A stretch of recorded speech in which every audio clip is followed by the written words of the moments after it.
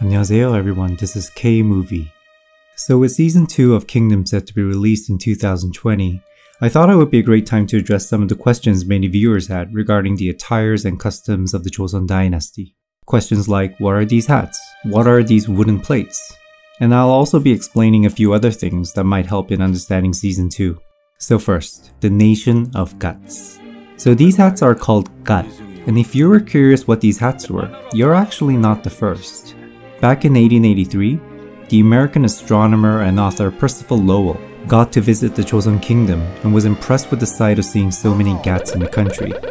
Quoting his book, Lowell observed, "No Korean can in decency appear without it. It was a sign of manhood and a badge of one's position in society." And he's right, people had to wear different hats depending on their social class, where they were, and by the occasion.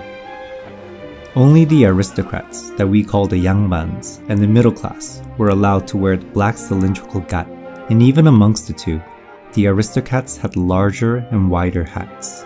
Men were required to wear the gat even indoors, and even when they were dining, which is interesting because in many parts of the world, you're supposed to take your hat off when you enter someone's house or when you dine at a restaurant. Back in Joseon, the custom was the exact opposite. So for most of the time, you had to wear the gat whether you liked it or not. Then let's take a look at a few gats that appear in the kingdom.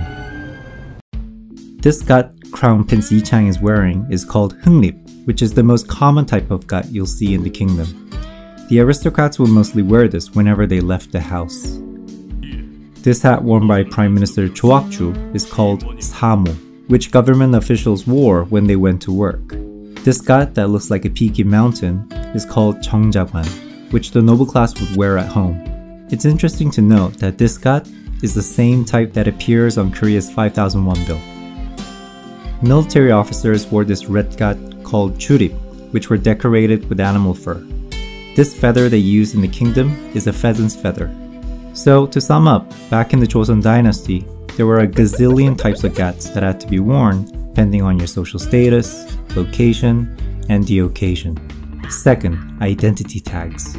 You probably remember a scene where Prince Chang's personal guard presents a wooden plate with markings on it. These were identity tags and were technically today's ID licenses.